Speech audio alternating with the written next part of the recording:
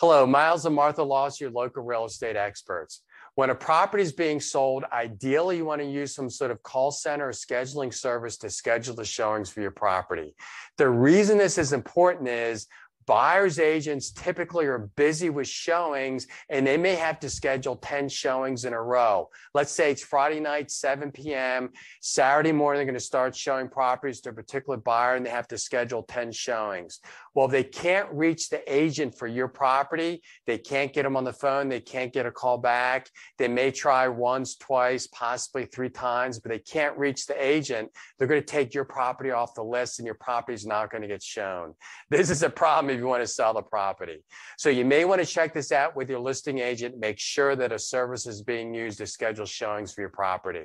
If you need to buy or sell real estate, call us at the number below and don't forget to leave a comment and hit the subscribe button.